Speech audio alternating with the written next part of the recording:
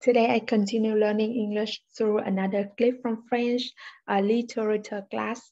So in this clip, Phoebe joined a literature class. The class is about reading a book, and then people will discuss about what is it about, how is the character doing, what's the theme that the actors want to send to people, send a message, what kind of message that the actors send to people. And Phoebe is so excited to ask Rachel to come to the class with her. The thing is that when Rachel, for the first book, Rachel said, I read it in high school. So Phoebe was so excited, but in reality, Rachel never reads that book. And she asked Phoebe about the books of what is the book about. And Phoebe shared with her that the book is about a tragic love between one man and one woman, and the love is at the creepy moors in England. That's why maybe that's the reason why the actors signal is very wide, and Rachel, it is kind of the symbolism from the author, and Rachel kind of copy the same ideas expressing in class, and she gets the compliments from teacher. But when the teacher turns out to Phoebe, she has no idea to talk about, so she's just very dumb, and that she copied the same just repeated what the teacher is talking, and she's so embarrassed. So they kind of have a small fight, but Rachel is very free. She said, I don't want to be embarrassed in class like you. Embarrassing in class like you. So the second time when they came to class, and Rachel continues not to read the book, did not read the book, she read Vogue instead. So Phoebe tried to trick her. I think she made up a very stupid story about characters in the book that she does not think. At first, the characters think that she is a human being, but in reality, she is a kind of a robot, a cyborg. And Phoebe said that this book is light years ahead of time. So when Rachel, it is one more time, she discussed about the idea of the book. She said that, it is ahead of time. At first, the teacher think that it is from feminism, but no. Rachel said, oh yeah, other than feminism, there is a robot, and that is the fun idea, the fun fact. No, not the fun fact. The hilarious scene from Friends. Okay, let's dive into the clip and study. At the beginning of this video, Phoebe tells her friends she's taking a class. I still hear students say, I'm having a class or I go to a class, when what they mean is that they are taking a class on something. Do you remember what class Phoebe is taking? I'm taking a literature class at the new school. And by the way, this is a truly difficult word to pronounce. It's literature. So did you notice how the T in the second syllable is the sound? Literature. And the other T sounds like literature.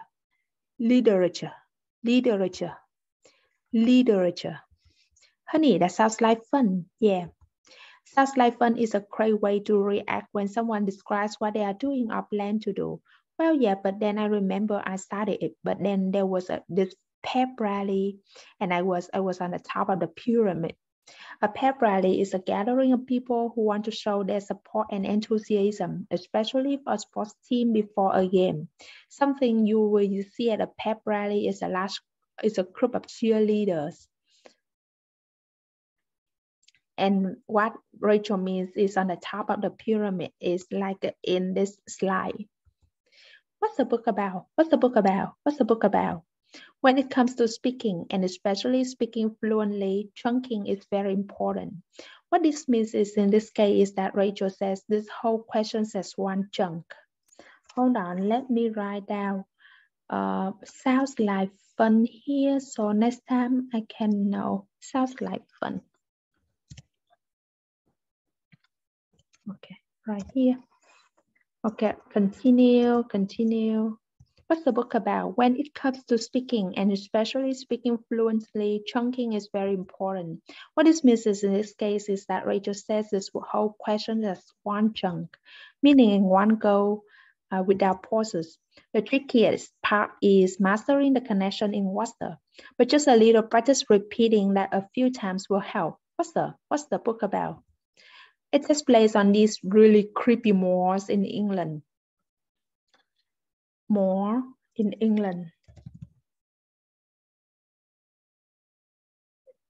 And maybe we can study the word mood boy at the same time.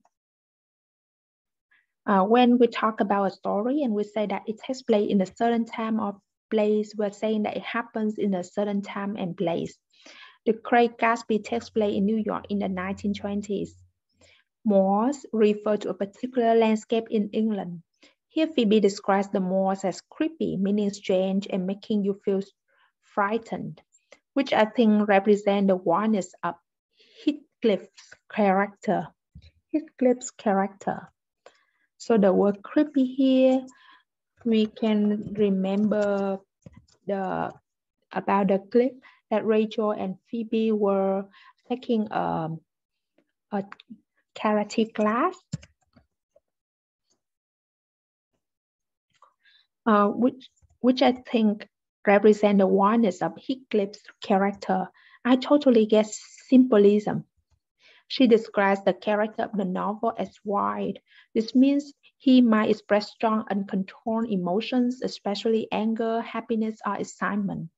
In some pieces of literature, certain objects or ideas may symbolize something concrete. This is what is meant by symbolism. That's not a given, but yes, that's not a given. That's not a given. Say the obvious.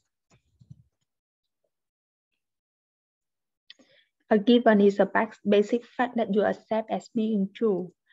And the oneness of the Moors, which I think is mirrored in the oneness of Heathcliff's character. As a verb, if one thing mirrors another, it is very similar to it and may seem to copy or represent it.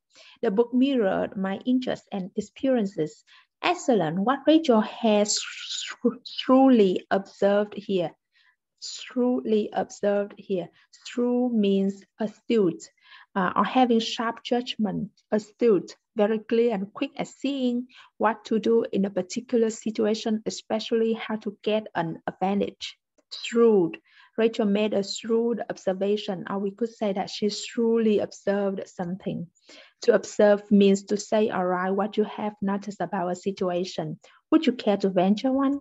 The professor asked Phoebe if she would care to do something. This is a sentence structure we use to ask someone politely whether they want to do something. To venture means to say or do something that involves risk or uncertainty. You didn't read this book one either? Do you know the difference between either and neither? I can say I read a book and then you could say I read a book too. Do you know? But if we use the negative, I didn't read the book, you can say I didn't read the book either.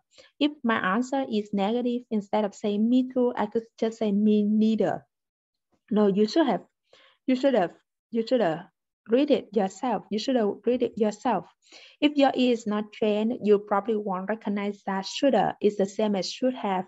Shoulda. So remember to practice your reductions. Shoulda, woulda, coulda, mustda. Because 90% of the time native speakers will use them. Shoulda, woulda, coulda, mustda. Instead of their full forms would have. Oh, come on, Phoebe, don't be such a goody. If you call someone a goody, you mean they behave extremely well. If you call someone a goody, you mean they behave extremely well in order to please people in authority. Yeah, this book was light years ahead of its time. Light years ahead of its time. Not appreciated in his own time. If something is ahead of its time, it is too advanced or modern to be understood or appreciated during a particular time. A light year refers to the distance in which light can travel in 1 year. So this term is used scientifically in conversations about astronomy. So if you say that something happened light years ago, you mean it happened a long time ago. When I was younger, being 50 seems light years away. Rachel and I were just discussing it, and she had very interesting insights. An insight is a certain clear understanding of something, especially a complicated situation or idea. Well, what struck me most when reading Jane was how the book was so ahead of its time. If something strikes you, you think of it, notice it, or realize that it is important, interesting, true, etc. Notice that the past tense of this verb is struck, and we sometimes use it in the collocation. What struck me the most? Why does he say it is a given? A, she's mistaken. B, it is obvious. C, it is a good insight. B, it is obvious. Which of these is the opposite of wide? A, craze. B, free. C, tame. C, tame. If something strikes you, you A, notice it. B, don't like it. C, figure it out. A, notice it. Okay, that's it.